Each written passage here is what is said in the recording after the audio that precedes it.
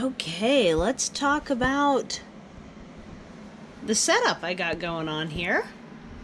And something that I learned that I'm going to put in the description area as far as how to better handle humidity. Just realized my AC is still on. That's a rumble you don't need to deal with for the whole time, so we'll turn that off. So here is what we got going on in here. You'll notice I have this the whole way closed. I have the water ports on my thing sealed off, and that's because the temperature is really unstable if I don't. I also end up having to really pull on all the edges to get this to snug the whole way down to get the temperature stable. Then, there you go. So, I also, in my handwriting here, marked humidity low, high. On the bottom, there is a small square, and then there is a trough that goes the whole way around. So, temperature's been stable. I figured out how to get that stable, and it is set for much higher because, and this is Celsius because that's Celsius, and otherwise I have no idea what's going on because I can't mentally convert numbers. But I want this to be really stable on temperature. But what I learned recently is that humidity, you can average it. And right now you can see it's suddenly 50% humidity in there. So it does have tiny little high-low, and it's kind of faded because honestly the surface of that humidistat blistered up and made it kind of difficult to read during the last hatch. So this is electrician's tape. We pulled this back and have like a little glass here. It's a punch bowl. And in the opening marked low, I just 2 or 3 times a day, and that brings it up to around 60, but then it drops down to around 20, provided that I can get everything fully all the way closed. I may end up trimming this styrofoam yet again for ease of closure, because that's not going to be right. It's got a big gap. When this thing's fully on, it's really snug, and that helps out a lot as far as the temperature goes, because the temperature will fluctuate way too much. We're looking at a goal of 37.5 degrees, so what I look for is it actually fluctuating between 37 and 38. That way I know I'm about halfway between the two, and that it's rounding up and down, and that way I know it's 37.5, because I don't have one with a decimal at the end. I do have one on my wish list, and I may get it before the end of this particular hatch.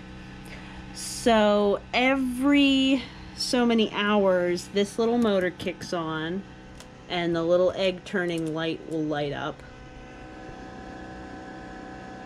You can see I actually have it set crazy high.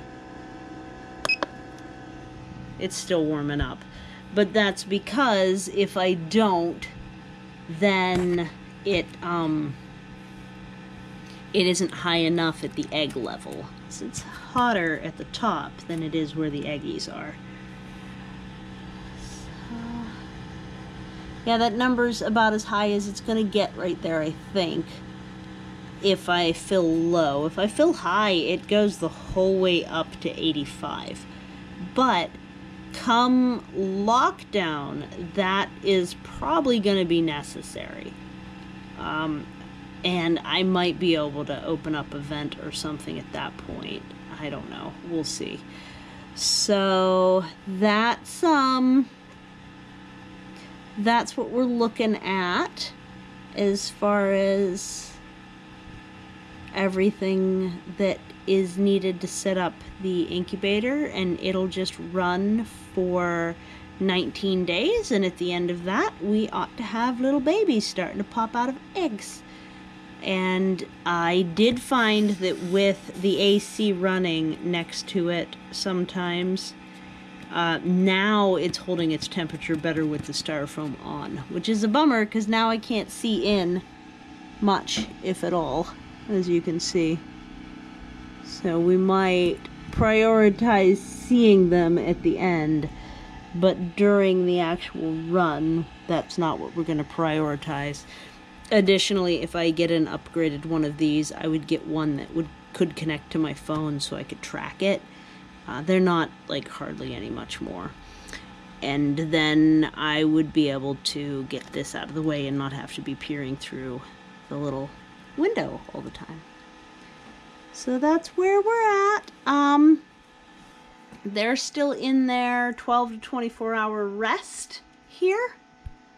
And they're quite glad of it, I think. These two are almost definitely trash. This is the one that had the dent in it, but I pulled it back out of the trash when I was sifting through all those little foam bits, and the box became the kitty cat's bed with the foam extras in it. So the kitty cat is happy. Little kitten is like, yay! But this one's definitely trash, and this one probably is too because it's got poop on it, like a lot of it. But everything else, and I put them in rows of 5 so that you can see 25, and then between these two sets 30. My share advertises 24. Maximum that my incubator can handle is 24. So I have arranged to give away an extra 8 or 10. I'm going to load it up in the morning because 12 to 24 hours sounds good to me. We'll go on the halfway between those two this time. And get them in that incubator, get them going, and then I'll know how good everything's fitting and get it all arranged. So, all right. I'll keep everybody updated. It'll be about 2-3 weeks. And then we'll have little babies, hopefully. Hopefully. Okay. Take care. Please feel free to like, share, subscribe. That way, if you hit bells, then you'll get updates every time. And with the babies on the way, that might be something you'd want. Okay. I'll see you again soon. Bye.